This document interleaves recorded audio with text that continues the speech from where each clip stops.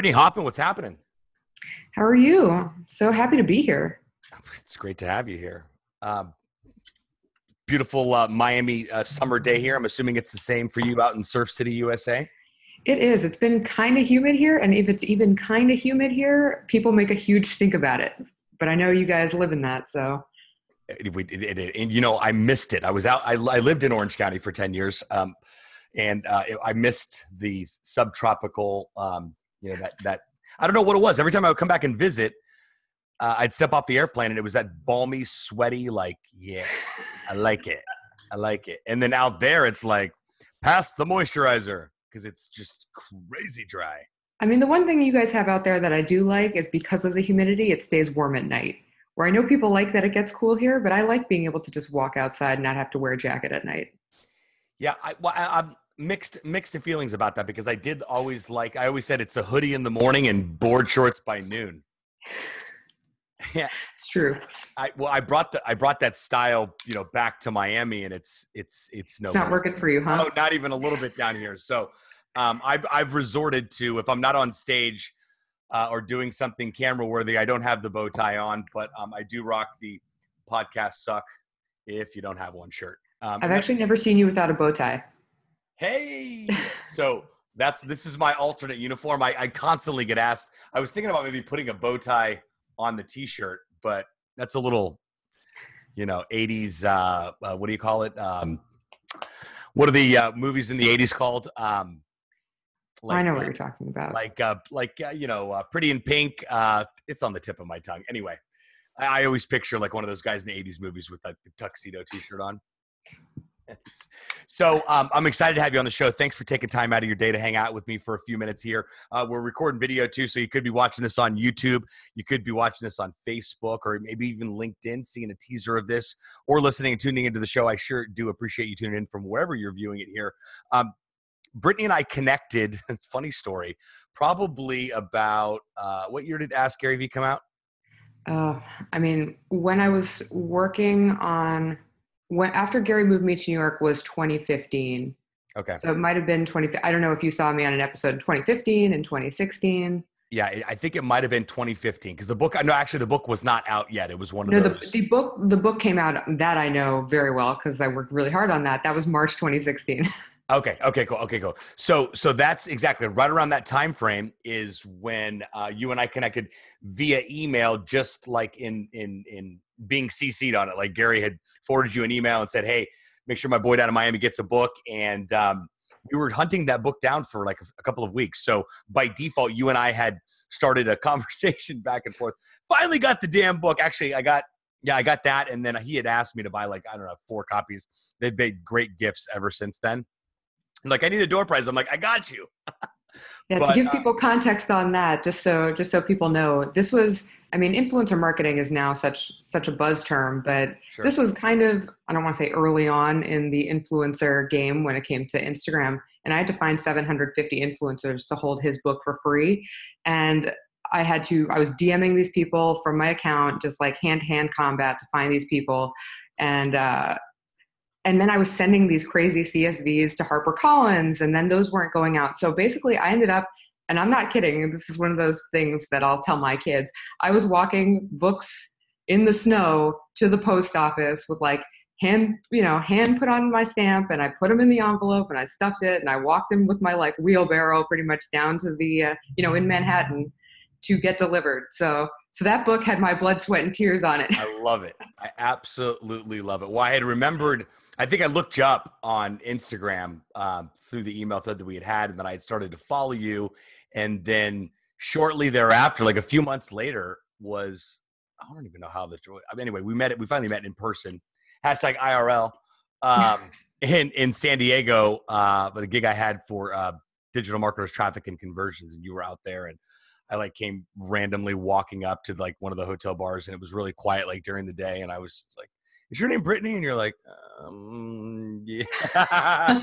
I'm like, I'm a friend of Gary. Hands up. No. Well, actually, and your boyfriend looks like Gary. So I thought, oh my God, that's Gary and Brittany right there. I'm totally going for it.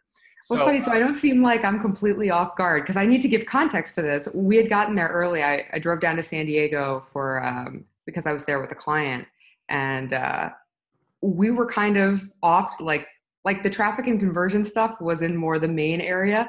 And we were pretty much, we'd just gotten there, we're tired, we're sitting by ourselves. I had my back to you. I had my back to like where people would enter. So you like came around like this potted plant area. You like popped out and surprised me and asked if I was Brittany. And it was just like, oh my God, like all of it was not expected. Who is this? But I thought, well, how random is that? I'm like, that has to be her. I've been following her on Instagram for a little while. So, and then that was fun. We further connected. I ended up having a few drinks on the rooftop with the crew you were there with, and met Bonin, and he was running around with a camera guy too. So it was great to connect and then stay in touch here. So let's back up a little bit. So you got out of school, and what happened? So yeah, to back everyone up, we're going way back because we could sit here and talk about, I'll go on and on like, look, squirrel. So I'm like, structure, Sebastian. We're going to talk about a structured story here. Yeah. So as far as online, if you're looking for me, I'm probably under Brittany Krystle, which is spelled Krystle. So that's my middle name. And is there a backstory on that? Yeah, a little. Oh, Krystle.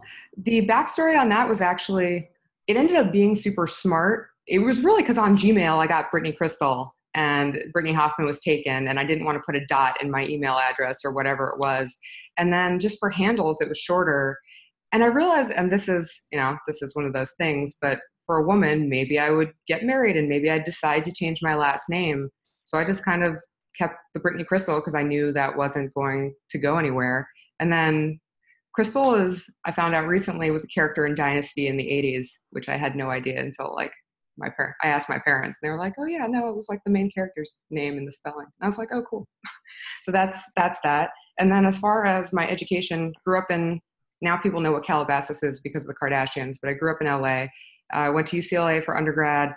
Basically, my choices were like lawyer and doctor for professions, and doctor wasn't going to happen. Which one would you like, Brittany? Yeah, exactly. I was like, doctor takes way longer. So I was good at reading and writing and whatnot, so that meant law. I was really interested in entertainment at the time. There was no, I love television, but there was no social media when I was in, high school and middle school yet. So lawyer it was, and I thought the safest route, or I was told the safest route to monetization was to be an entertainment lawyer if I wanted to work in the entertainment field. So even in my high school yearbook, people thought I was going to be an entertainment lawyer. Like this was a thing. Went to college, graduated early, went to Georgetown for law school. I was having doubts about law school before I went to law school, but I went and I did it. I knew in law school that was not for me, but I also knew nobody could take it away from me if I actually I graduated and I passed the bar in New York. And basically after I had 2 summers of work, and I was in school during the time the economy tanked. And so the 2 summers I was working on securities regulations, litigations cases. And that was awful and boring. And it's boring. Like Sebastian's eyes are glazing over with me saying that sentence. That's how it felt working in it. And I was like, this cannot be my life. Right. And so I passed the bar so nobody could say shit about me not being able to do it. Because this was a complete choice. Sure. And then I moved back to LA and started kind of going down that entertainment route. And I guess I don't know if you have any questions about that before I go into the rest. So, well, I mean, you seem like you figured it out pretty quick, which is cool. I mean, it doesn't, we all have different timelines, but as far as like getting out of school, being in law school and realizing, fuck this while being in law school, is a pretty good eye awakening gift, really, right? So you did it anyway. And I love what you said about, I did it because no one could take it away from me. And it's always good to, especially I look back on my path of 15 years of entrepreneurship. I never went to college. Had I had an opportunity to do it all over again, I would have went, because there were some times in this entrepreneur journey that were just brutal, that being able to fall back on something that I already had under my belt would be awesome. So that's why my daughter's going, and it's not negotiable. But, so fast forward, you realized you didn't want to be an attorney anymore. You were still out in LA. How did you connect with Gary? So just to give context for people, it's not like I knew, when I was miserable in school, and, everyone that you're around, it's kind of it is really hard to just say, I'm not going to do what everybody is telling me is the smart thing to do. Right. Given that I was such a good student and all of these other things, it's really hard to just be like, no, I'm not going to listen to any of you. I'm really unhappy doing this. So that was a really tough time and one of the most difficult periods of my life. And I just think that people don't, it's easy to talk about it now and kind of gloss over it, but it was really tough because I did not know what I was going to do, because you still want that safe income. Entrepreneurship wasn't as hot as it is now. I wasn't thinking, oh, I'm going to go work for myself immediately. I was still thinking, oh, I've got to go work. I've either got to find an in-house position or I need to go work for a big company. That was still the thought process. Right. So basically moved back to LA. I started working in Hollywood. I worked at a large talent agency, ICM. I worked at a large management company, which is Burlstein Entertainment Partners. I thought I wanted to represent writers and directors who worked in television, because I thought I didn't think I was creative. I thought my best path to being in that creative field was to represent the people who were creative, know that those were the people who were hot, like use my eye to find those people and then advocate for them. So I was thinking about how to position myself that way. I ended up working at a reality TV production company and then at the Lifetime Network. And basically, I love those movies. Yeah. The movies are good. I was working on the TV development side. So basically what was happening is I knew what I liked, or like the arena of what I liked, but the jobs I was having, they just weren't they weren't the right fit. They didn't feel right, but there were things to learn from each of them, and I needed each of them in order to get the next thing. Sure. And so when I was at the Lifetime Network is how Gary comes in. I noticed that they basically, like, the Lifetime Network is a giant owned corporation owned by A&E, and there's stockholders and there's a lot of people to answer to. It was extremely corporate. Yep. And I was really interested in what was going on the social media side. I was interested in the marketing that was happening. I was looking at the Netflix and the Hulus, and they're taking these risks and these chances. And we were taking really safe bets. It just wasn't even interesting. And at that point, I used to watch TV like crazy growing up. That was my kind of dessert. Like, right, when I was studying for the bar, that would be my break. I would watch like a True Blood or just Friday Night Lights. I'd watch TV. And now I wasn't watching TV at all. I was spending my time on the internet.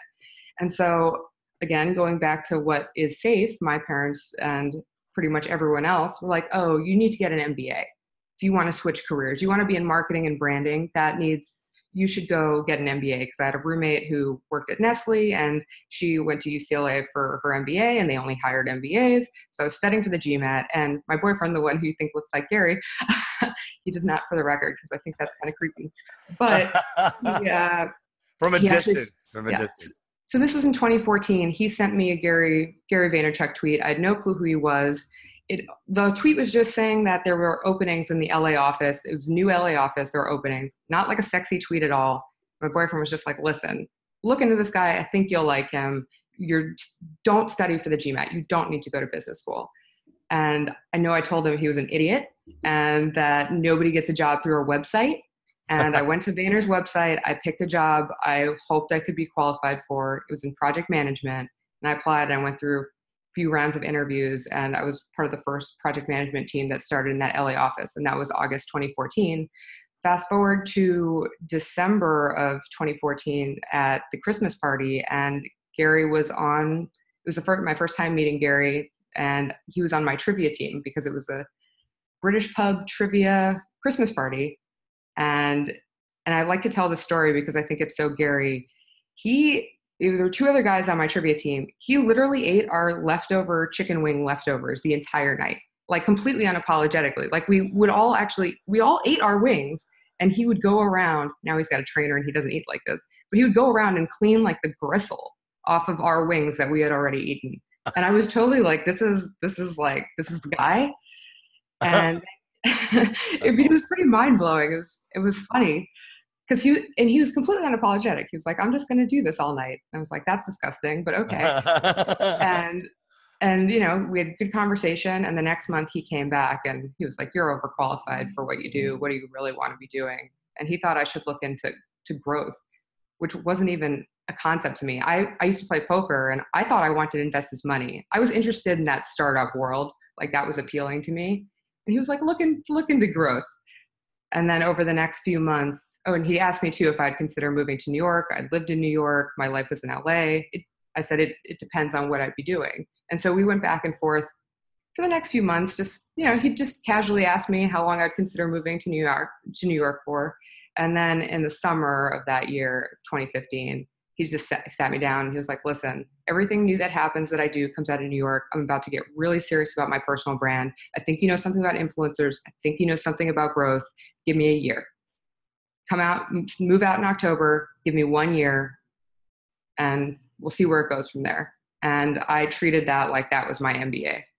Yeah, it was. It really was. So yeah, there's a whole story after that part, but that was the lead up. Okay, let's keep it going. Yeah. I was like, So popcorn. Yeah. Popcorn, let's go. Yeah. Moved out in October. The role, if you want a super defined role, that job is not for you. The team now I think is very structured, is way more structured, has over 20 people, dedicated to his personal brand. This was like 6 of us kind of filling in gaps and holes, but it was the best opportunity that will never exist again in his world at this point. But I do tell people, because there's so many people now who want to work for Gary, work with Gary. I met Gary at the ideal time. There are plenty of other people who are, and I don't want to say they're like Gary, but who you can develop that experience with, and it would be so incredibly valuable. People get stuck on the shiny object. I didn't know, I just knew Gary had the potential. He was who he said he was. I knew I could learn a lot, and I went in and I just had to be ready to do everything. So I got to touch everything, from the strategy to the influencer marketing to the paid ads to having to reach out. At the time, now people are calling Gary to want to interview him. But at the time, I was trying to reach out to small town newspapers in literally every state to see if their business section would want to syndicate his content. Like, I learned paid ads, like everything and anything that goes into online brand building and personal brand building, I got to touch and learn. I was helped start Wine Library's affiliate program. Like, the experience was invaluable. But I figured out that I loved personal branding and really fell in love with it when I had to do the promotions for the book, when I was reaching out to people. Yeah. And basically, I was reaching out to people. I had to find those 750 influencers, like I said, and the responses I was getting back, because these people had, I guess, and I didn't even know they had read Crush It. I was like just DMing like, hi, I'm Brittany. Like, I work for Garyvee. Gary is a blah, blah, blah, and basically these people were writing back saying, oh my God, of course I will take and promote this book. No problem. Gary changed my life. The reason I do what I do is because, Gary, blah, blah, blah. You're being reaffirmed in the midst of your work. Yeah. And it was the first time I was working on something that felt like it was making a difference for someone else. Like, it was the very first time. And I'm sure, actually, because we started filming Daily V kind of around the time that I might have had this conversation. Because another thing is, I never wasted Gary's time. Like, if I met with him 5 minutes every 3 months. You casually have conversations, but you don't eat up his time. I know how busy he was. And when I had that 3-month meeting in early 2016 after reaching out for the book, I was like, I know you test everything on yourself. I love the responses I'm getting. It makes me feel so good. I knew he was going to build this into a product of some kind, which became VaynerTalent, the personal branding arm. I was like, I want in on this. Like, this is what I like. This is what I do. And from working for Gary, I got to a point where, and this is what that model was built on, just, it became a content machine. I could watch, first of all, I can give a Gary keynote at this point, but I can watch a Gary piece of content, a long form piece of content. I knew which 2 clips worked. I knew which 10 image quotes. I was writing his articles at a certain point. I knew which article to write. I knew how to write it in his voice. I knew how to optimize it on all the platforms. I just internally became a machine knowing how to do that. And so then I needed to make sure I could do it for other people. And then that's what led into the VaynerTalent. How did that transition take place?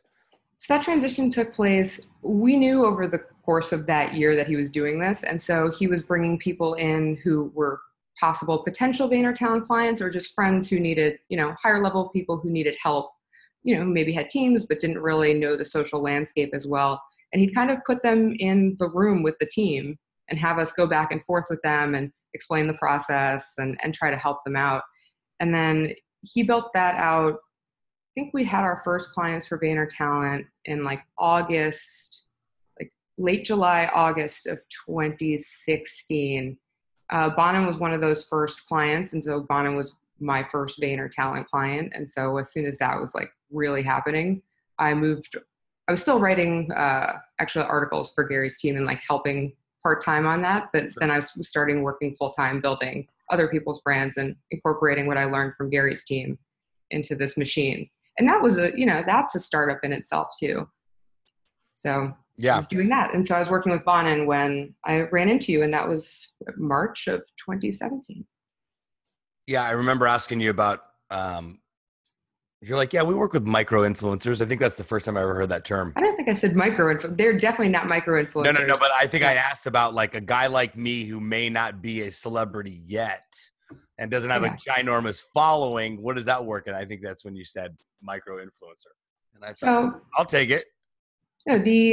Basically, like, I think the pitch always was that this is for, the 1% of the 1%. It's a $30,000 a month product. It's not for people who, I think Gary's whole thing at the beginning was he wanted people who were super serious about it, who are at a certain level, to take it to the next level. Right. I think that's the jump. I think they were going after, we had, that core group of people. I don't really know who necessarily their clients are now, but I think he wanted a good range of athletes and musicians and people who weren't just wanting to be him. I think he didn't want just to do that for a ton of marketers or a ton of people who wanted to be Gary's. That doesn't, that just wasn't the machine he wanted to build. Right. So, and then when did you leave VaynerTalent? How long ago was that? I actually left not long after the end of April 2017. Gary knew this too, that I wanted to work for myself. I needed to make sure I could replicate the results. I liked working for VaynerTalent, but there just was going to be a point, even when I went to start to work for Gary, my goal was at that year, like when I finished my year, I was going to pitch him like a startup idea. I liked partnering, but I knew I wanted my own thing. And, that I didn't know I was going to fall in love with personal branding. So that whole thing shifted. And I don't think, we can argue the merits of taking funding and startup money and whatnot, but he knew. And before I moved back to LA, because I was working on Tom Bilyeu's brand at the LA office, I moved back to LA the start of 2017, still working on VaynerTalent. And Gary was like, "You want to do your own thing, don't you?" And I was like, "Yeah." He was like, "Cool." Like he was fully supportive of it, but I was also the first person to actually, and I think I just am. I'm the first person to have spent any time on his team and actually leave Vayner. Now I think a few people are starting to leave, but other people who you might recognize if you were a fan of the Ask Garyvee show, like in India or Stunwin, or people who had been around are still at Vayner. Yeah. Like I was the first one to kind of venture off. Yeah, I was talking. I met his PR girl, and she Emily. Was, yeah. Awesome. No, Emily's amazing. I love Emily. Totally talk to her now. Amazing. I don't know why her name did not pop up, but she was more than accommodating for Age of 2021 for myself and my team there, and we got a chance to chat. And I'm like, "So how long have you been with Gary?" She's like, "Employee number 6." And he has flavors, and he's the best boss I've ever had. If I had to have a boss, like it should be him. He really does give a shit about the people who he employs, and I have nothing negative to say about it. I just knew that wasn't the path for me forever. Well, that sounds like to be able to get in there and get that experience underneath your belt, just like you said, you had wrote that office, got my master's and then some, really, because it really didn't stop in New York. You got the opportunity to find your way back out to the homeland on the West Coast, and finish your days out, and then decide, that transition on what you're doing. So something stuck out that you said a couple of minutes ago, and that was, I had fallen in love with personal branding. When did that start to click? That started to click when I was working with Gary and I was doing the influencer thing, and they were writing back to me that it was changing their lives. Okay. I think when I saw the responses to content that was coming out, because during that time was when all those viral pieces would come out, whether it was about when he was on the Breakfast Club, or whether he was doing a rant about, college and how you should just, don't give a shit about what you're doing in your 20s, try everything. Right. The feedback he was getting, I felt like his message was important.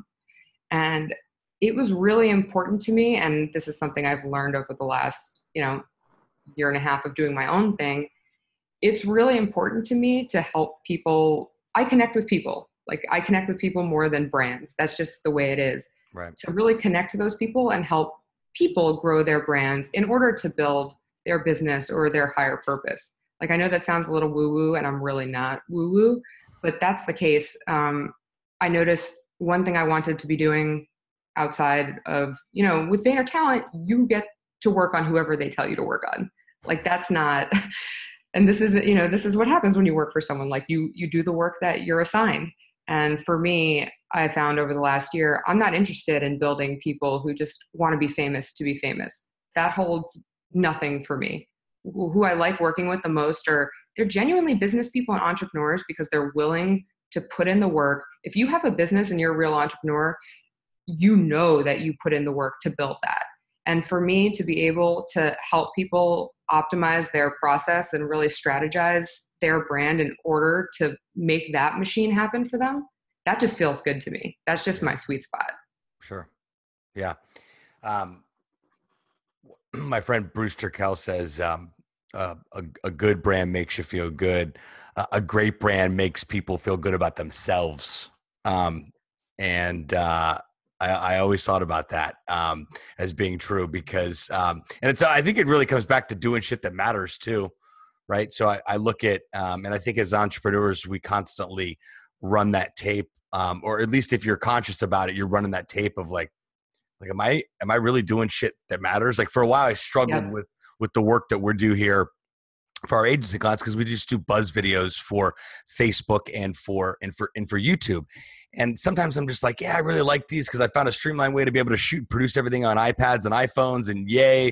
But at the same time, I'm like, I'm tied to every shoot, like, et cetera. But then I took a step back and I started to hear testimonials from clients that say, I went from going, I'm not going to be good on camera to let's go. When we shoot the next series.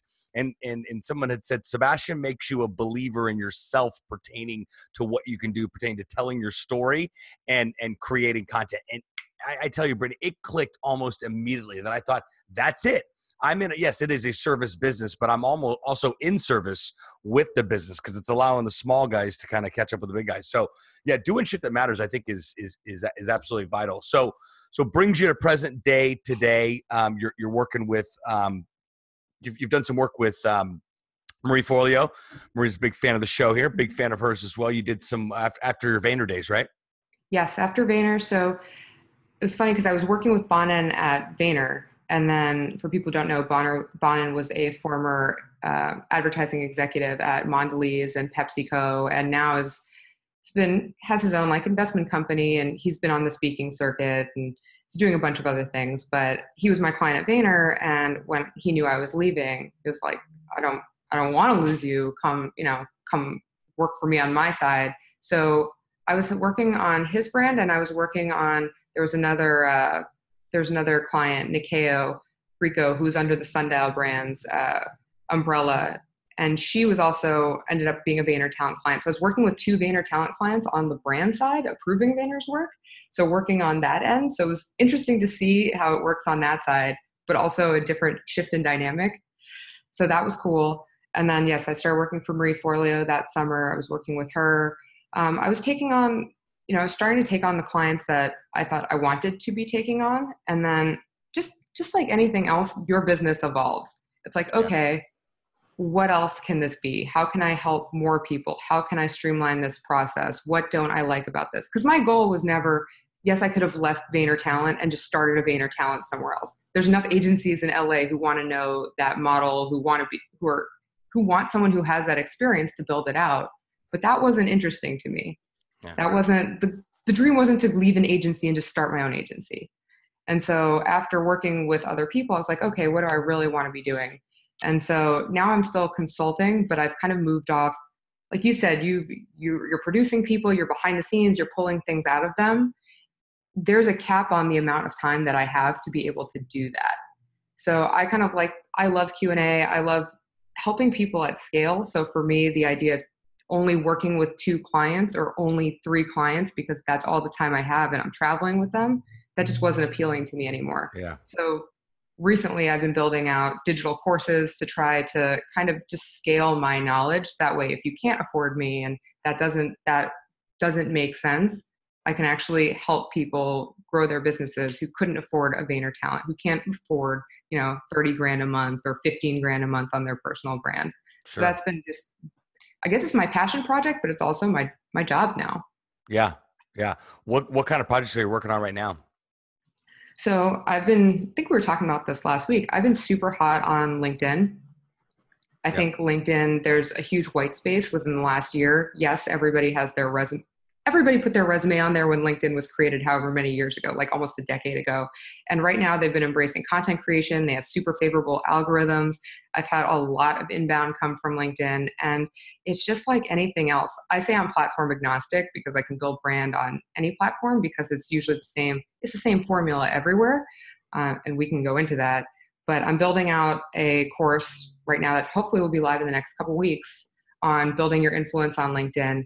And then I have two other projects I'm working on. One is a course on basically making a month's worth of content in a day. Like I was saying earlier, what I can do if I'm working with somebody and I like know you and your business and we sit down and we have a conversation, I could literally schedule like 2 to 4 hours with you to film, and I could make a month's worth of content from that.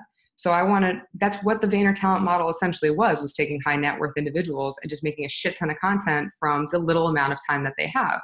But if you're in the startup scene, if you're an entrepreneur, if you're just anybody who really is trying to go to work and you need to build a personal brand because that's the way people know of you today, I want to be able to give those tools to them to actually walk them through that process of how to think about their personal brand, how to actually take those pieces of content, distribute it, like what to actually do.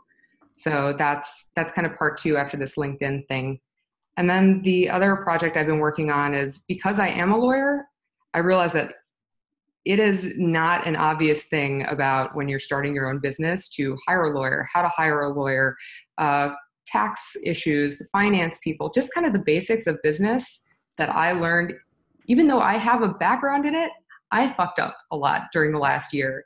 And so I've been working with my attorney who works with a lot of influencers and entrepreneurs to kind of set up a reasonable, kind of like almost like a small business course. It's like, this is what you need. If you're a freelance photographer, or you want to be the next D-Rock, or you want to go work. I follow that guy on Instagram. Is it like San Diego something? He's Nico Becerra. So I don't know if he goes by the New Age lawyer. We're kind of working on his branding now. Okay. But he is so smart. And his bio said something like social media attorney, something like that. Yeah, I knew I needed a lawyer. And even as a lawyer, it's intimidating for people to hire a lawyer, and it really is necessary, especially if you're in anything client services based or not. Like just in terms of having the right contracts, not just going to legal Zoom and just assuming that everything's fine because you don't know until there's a problem. You just need to be prepared and do it the right way. Absolutely. So those are kind of my passion projects, but they all revolve around helping people build out their businesses and do the thing that they're best at and that they love.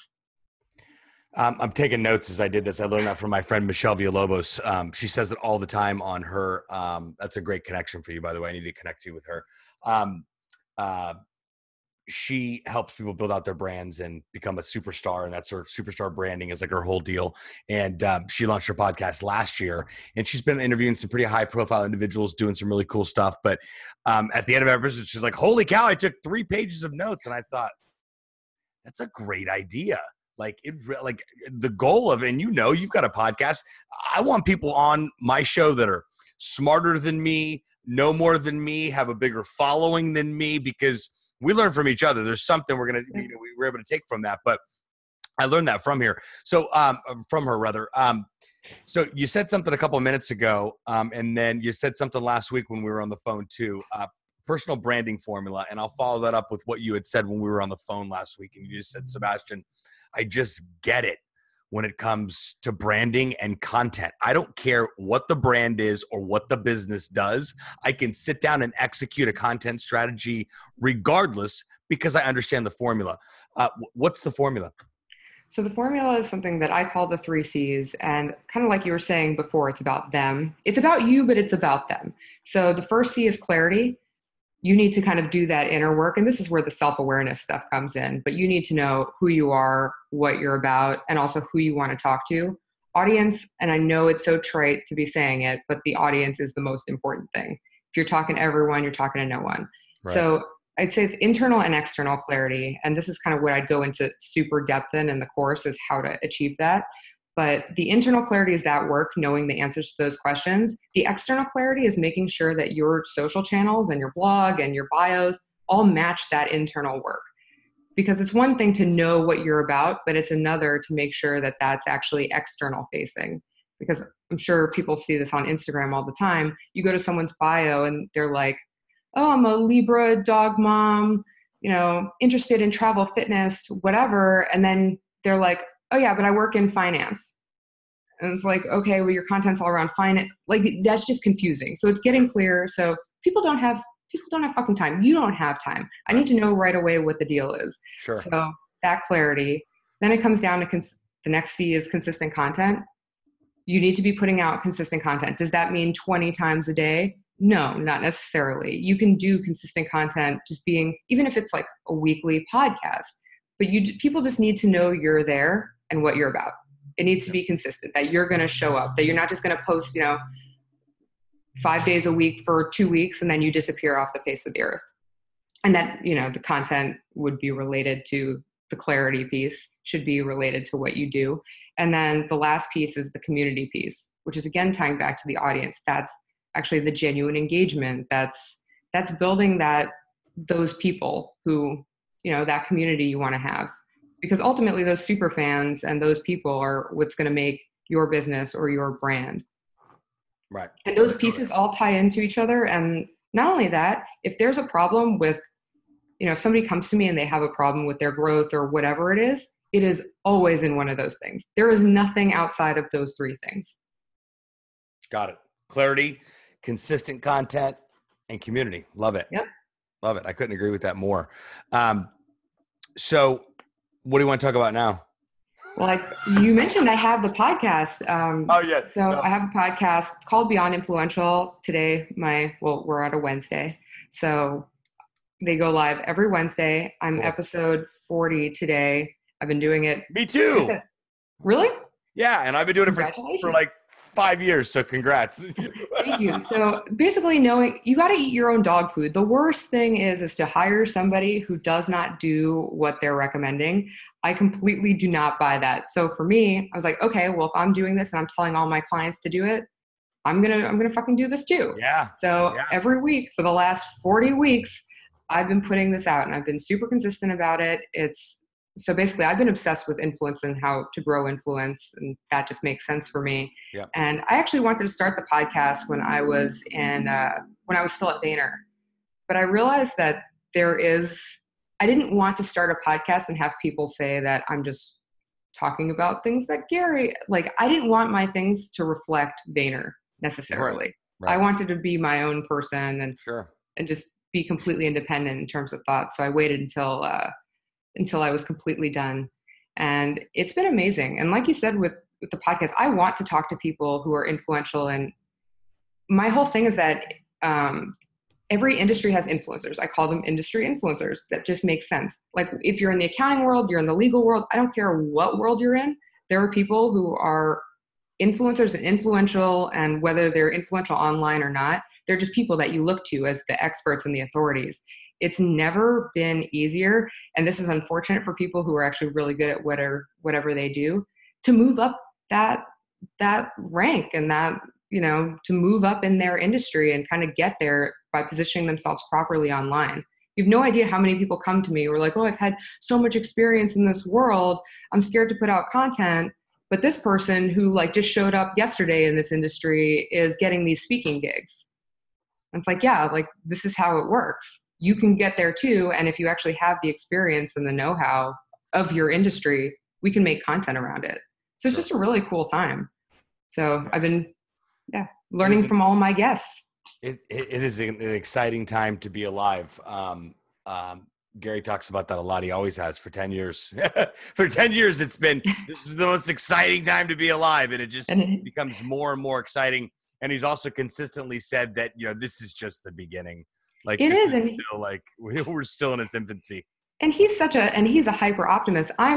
Listen, like compared to Gary, I wouldn't say I'm negative, but I'm a realist. Like there's a reason I went to law school. I'm very logical. I'm not showering myself in crystals. Like I'm not going to sell you some kind of crap in that way, but it's true. I actually did, and it's amazing. I did a random photo shoot, and this is just like the power of Instagram, for a hotel on Monday. And that's completely separate kind of from, the brand business that I'm building.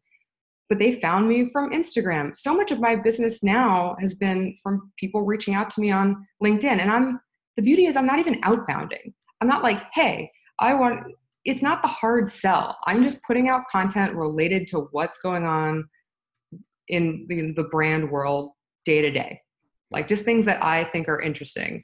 And other people think that shit's interesting. The worst also is when I get people who come to me and they're like, oh, but my industry is boring. It's like, you're in your industry. There are people that want to be in your position, that want to be in your industry. Your shit is not boring. Right. You need to get out of that. This is the best time. And if you want to switch industries, if you're not happy, Gary's right.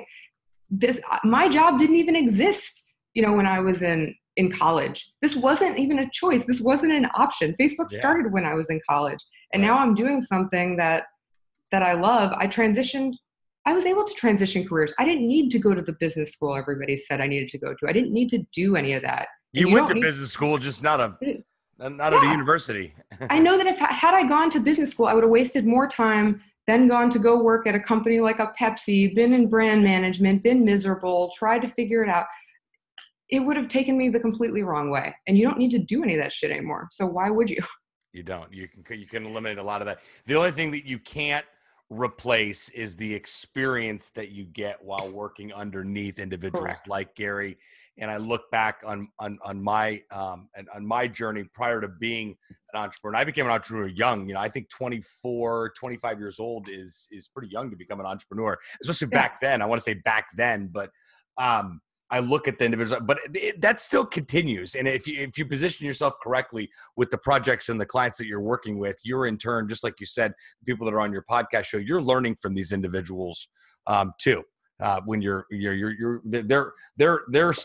we all have our different smarts, right? You've got the branding, content side down. They're clueless on that, but they may have what they've mastered with their business down. And that's what we're able to reciprocate back to each other and really learn from each other, Yeah, you really need to learn from the people. And you're right. Like I knew when those jobs weren't for me, but each of those jobs I was taking something from. All of the people I worked for and I was assisting and what I was doing, those people got to those positions for a reason. They all had great knowledge. So I know that's kind of a thing now for people who are 19 years old to be like, I'm an entrepreneur, and just be putting out content and business content.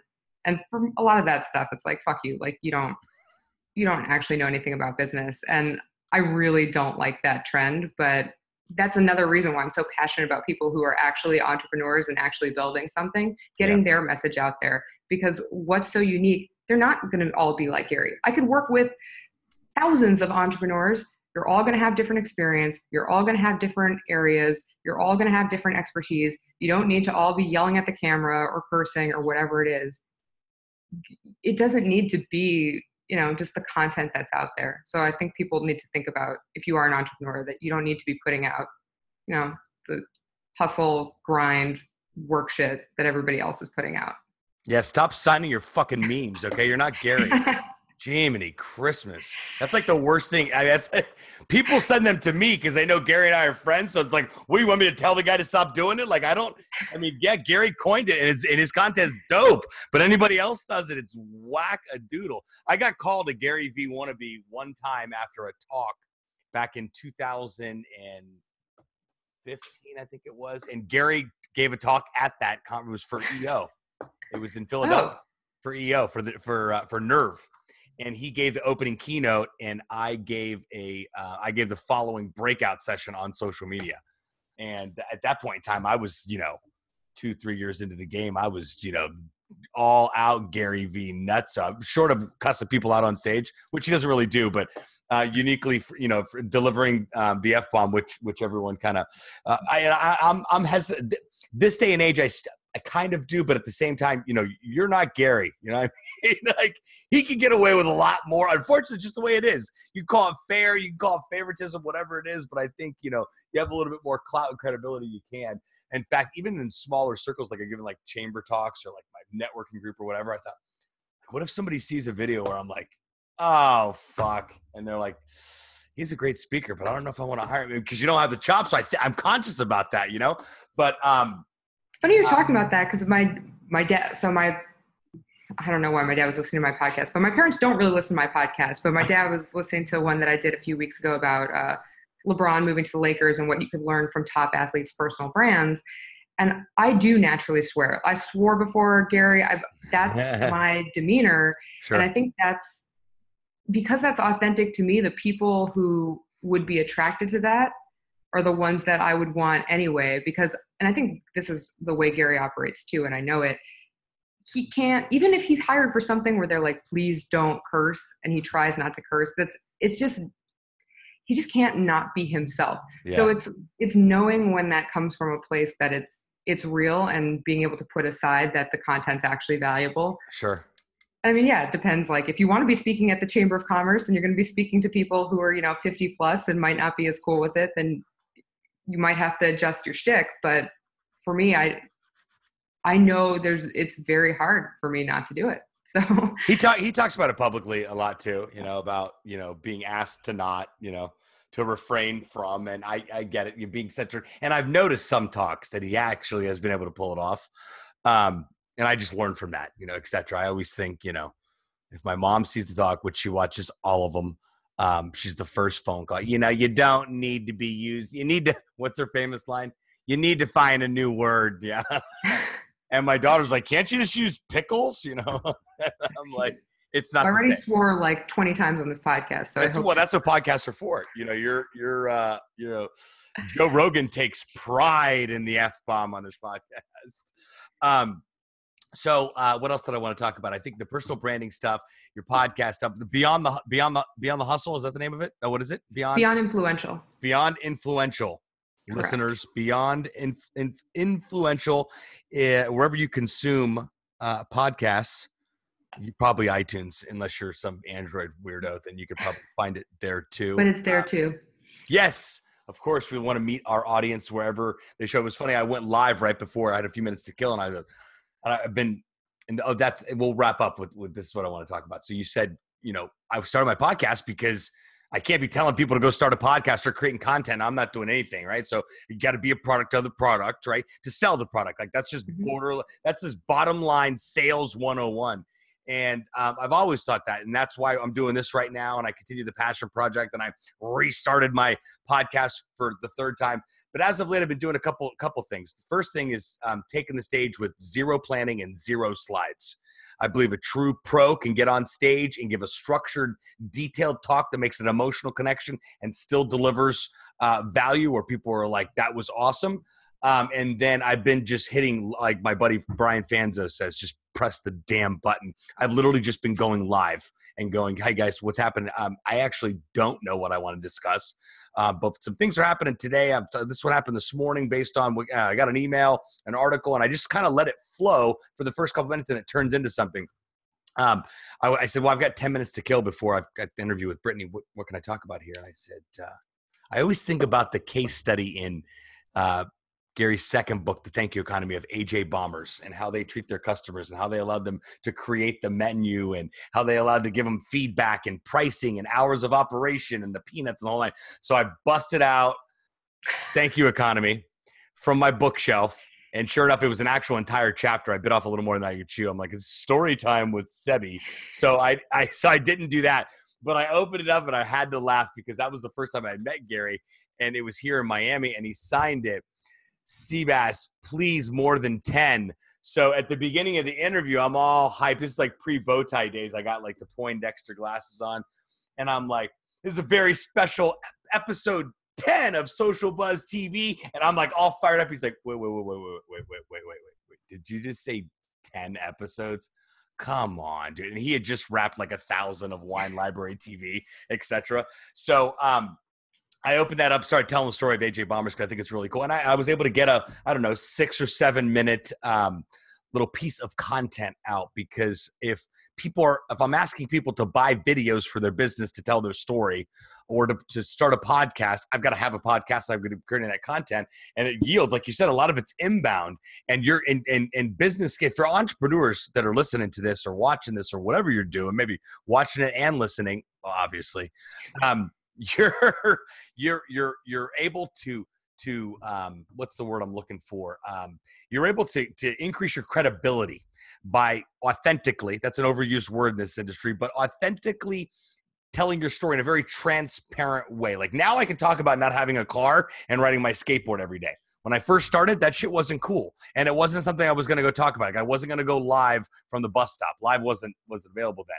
But I could go live today from a bus stop and tell that story. So it's funny how that really increases our credibility, number one. Number two, get the phone ringing. Get the inbound business of saying, hey, I saw that video. The opportunities that have happened, I'm sure it's happened for you too, that have come out of a YouTube video or an Instagram post, or something just random. I remember someone called because they had seen me having lunch with a buddy of mine, and he had a book, and he was part of a local church here that she went to. And she's like, oh yeah, I saw. And my book was sitting on the table at the bakery while we were having lunch, and he was like looking the other way. And she's like, I know this is like random, but I'm a friend of, I attend Pedro's church, and I'm a friend of his, and I saw your book with your name clearly on that. And I go, that's why I always put the book on the table after I give it to someone on there. But it just, you never know what opportunities are going to show up. But, like Fanzo's constantly preaching these days, press the damn button. Like, it's so simple, but so freaking accurate. And everyone can resonate with that phrase. People go, how do I get started with content, et cetera? Like, hey, do me a favor, take out your phone. Okay, cool. Pull up video. All right, ready? You see that red button right there? Press the damn thing. Okay, right here. Boom. Press it. And people go, oh yeah. But it's still that push. And that's why individuals like us exist, because people need that push, and they need the ability to yank that story out of them, I think. Yeah. And for people who you are 100% correct, but just for people who, because I know video isn't something that everybody's very comfortable with right away. I'm still learning to get comfortable with video, but I know I can use my words, which is another reason why I like LinkedIn, is because if you're good at just even typing out thoughts, words can actually go viral there, which is nice. Not that virality is the thing to care about, but if you have 3 thoughts in a week, you think 3 things related to your work for a week, like just turn those into copy, read them or think about them before you talk on your phone if you want. It really doesn't need to be a big deal. The nice thing is content, even though things live online forever, it doesn't really. People have a short attention span with it, and the things that you do have to say are valuable and come from a different place than everyone else's. So people really shouldn't be afraid to do it. No, not at all. And I think it's becoming more of the norm. And, there's a lot of, it was an old joke, or not an old joke, a newer joke rather, of like the top 3. I'm in this networking group weekly called BNI, and it's 1 category per chapter. So you got 1 marketing guy, you got 1 SEO guy, you got a doctor, you got a chiropractor, attorney, etc. And we're always talking about growing our chapter, and here's the categories that we're looking for. And then, so he started off with a joke saying, the realtor went in to get his hair cut, and the barber said, hey, what do you do? And the guy's like, I'm a realtor. And the barber goes, me too. But the top three industries or jobs out there right now are realtor, social media manager, and personal trainer. So I laugh about that a lot, because it really is difficult to separate yourself from the crowd. But I think your experience and your content allow you to separate yourself from the crowd. And I you live that, I live that on a daily basis. Okay, we're going to close things out with this. I have a strong feeling that over the past 10 years, there's been a wave of influencers, right? The Garys and the Grant Cardones and the Lewis Howells and the people that have really come up and done some really, really cool shit and crushed it, right? I believe there's a new phase of talent and in real true influencers coming up within that, there's like a new wave of it, right? And the existing wave of the Garys and the Lewis Howes and those guys are there to support the next generation. And then where everybody's an influencer, and I do this too, all those people start to kind of wean themselves out, if you will, because this new generation's coming up. And that's the guys like, Brian Fanzo and yourself and me. I really feel that we're part of that. So I think that we've been basic training, influencer basic training. So for the past X amount of years that it's been really figuring this whole landscape out. But it feels fun when a brand actually says, we don't know what we're doing, but we want to know, and what you're doing. So help us out. But would you agree with that? As far as I completely agree with that. And, people forget about this, but Gary's been making content since minimum 2006. Lewis also, before he was doing all the things he's doing now, and I know he met Gary a long time ago, he'd been making content forever. He was actually the LinkedIn guy, God knows how many years ago. Yeah. All of these people, this is a journey, and the people who actually have put in true work and, like I said, know who they are, they're staying consistent, have built this community, those are the people who are going to do it. That's just the end of the story. You actually need that experience. Everybody who's faking right now, that's just not going to last. And Gary talks about playing the long game. It is a long game. I know committing to the podcast, if you want to start a podcast, that's great. But I know that that's a 3-year minimum commitment of being consistent to something. You have to go in knowing that this is why I don't work with people who just want to be famous. Being famous, it comes from putting in a shit ton of work and having talent in that area. Right. You don't get to be famous. So I see that the cream rises to the top. There's no way around that. It really, really, really does. All right. So we'll end things with, and I borrowed this from a friend of mine's show. I thought it was very unique. So let's say that you and I cut across each other's path again at another event or et cetera. And your crew's there. We've met some mutual friends, and we're at the hotel bar because we've been out for the VIP party, but after a quick nightcap.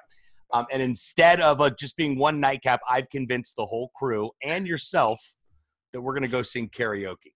But you and I are going to sing a duet specifically. So what song would we sing?